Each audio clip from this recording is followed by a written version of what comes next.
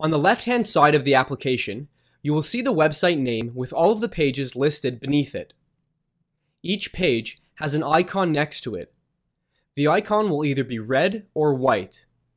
A white icon will mean that this page has not been modified since the last time you have published the site. A red icon will mean that this page has been modified since the last publish and will need to be published again in order for the changes to be reflected online. The same principle applies to the directory icons.